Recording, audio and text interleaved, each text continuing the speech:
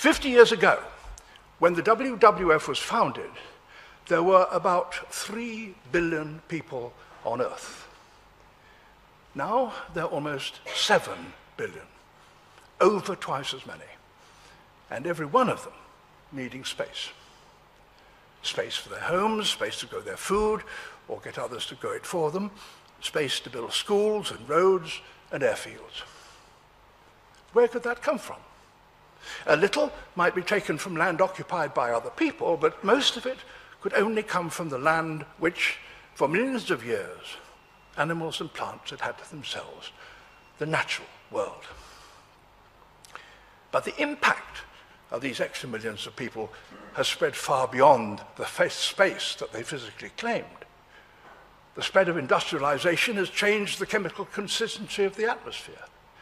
The oceans that cover most of the surface of the planet have been polluted and increasingly acidified, and the Earth is warming.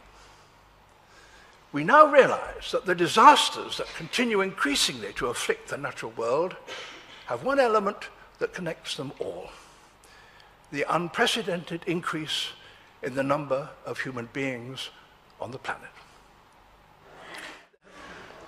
The population of the world is now growing by nearly 80 million a year, 1.5 million a week, 250,000 a day, 10,000 an hour, growing. In this country, it's projected to grow by 10 million in the next 22 years.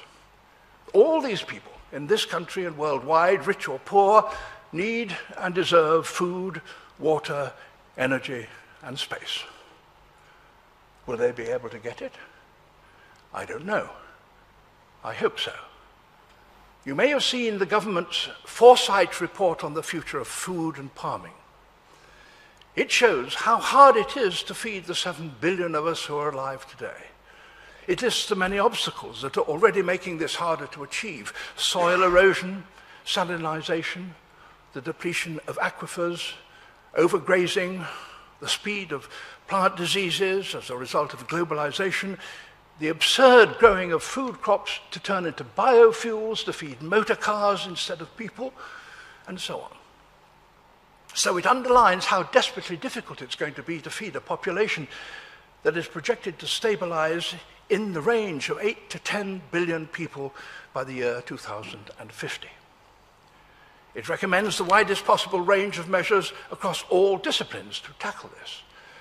And it makes a number of eminently sensible recommendations, including a second green revolution. But surprisingly, there are some things that the report does not say. It doesn't state the obvious fact that it would be much easier to feed 8 billion people than 10. Nor does it suggest that the measures to achieve such a number, such as family planning and the education and empowerment of women, should be a central part of any program that aims to secure an adequate food supply for humanity. It doesn't refer to the prescient statement 40 years ago by Norman Borlaug, the Nobel laureate and father of the first Green Revolution. He produced new strains of high-yielding, short-strawed, disease-resistant wheat, and in doing so saved thousands of people in India, Pakistan, Africa, and Mexico from starvation. But he warned us that all he had done was to give us a breathing space in which to stabilize our numbers. The government's report anticipates that food prices may well rise with oil prices, and makes it clear that this will affect poorest people worst, and discusses various ways to help them. But it doesn't mention what every mother subsisting on the equivalent of $1 a day already knows: that her children would be better fed if there were 4 of them around the table instead of 10. I suspect that you could read a score of reports by bodies concerned with global problems and see that population is clearly one of the drivers that underlies them all, and yet find no reference to this obvious fact in any of them. Why this strange silence? I meet no one who privately disagrees that population growth is a problem. No one except flat earthers, can deny that that planet is finite. We can all see it in that beautiful picture from our Earth, taken from the Apollo mission.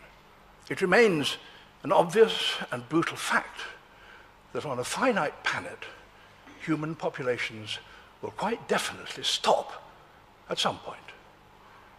And that can only happen in one of two ways.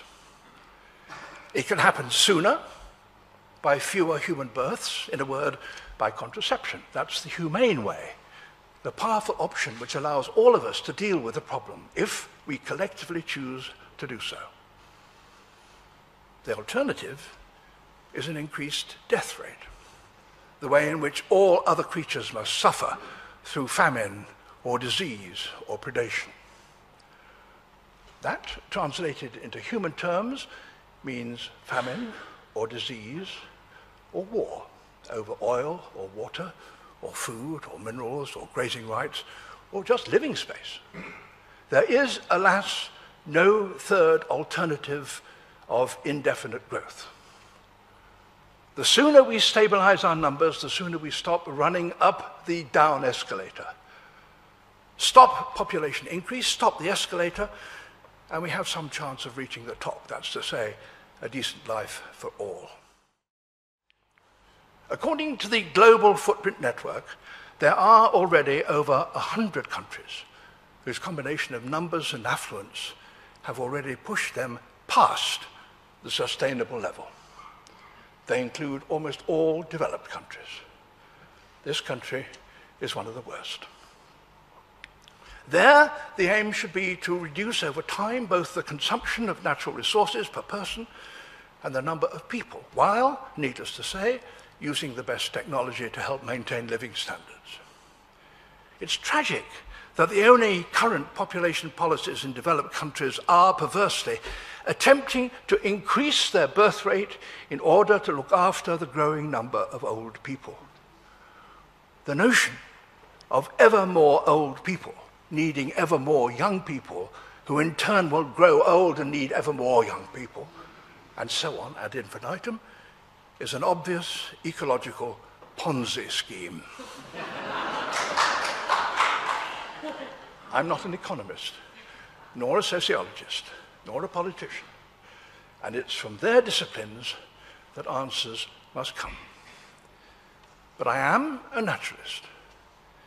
Being one means that I do know something of the factors that keep populations of different species of animals within bounds, and what happens when they don't. Thanks to our intelligence and our ever-increasing skills and sophisticated technologies, we can avoid such brutalities. We have medicines that prevent our children from dying of disease. We've developed ways of growing increasing amounts of food.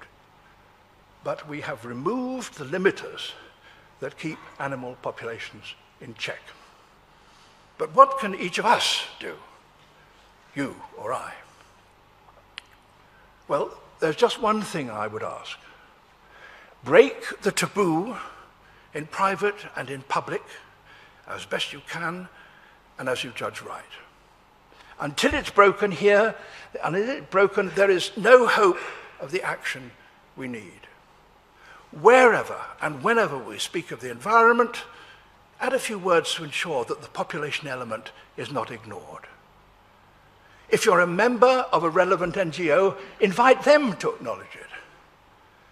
If you belong to a church, and especially if you're a Catholic, because its doctrine on contraception is a major factor in this problem, suggest they consider the ethical issues involved. The Hawaiian goose, the oryx, the imperial eagle, which sounded the environmental alarm 50 years ago, were, you might say, the equivalent of canaries in coal mines, warnings of impending and even wider catastrophe. Every one of these global problems, social as well as environmental, becomes more difficult and ultimately impossible to solve with ever more people.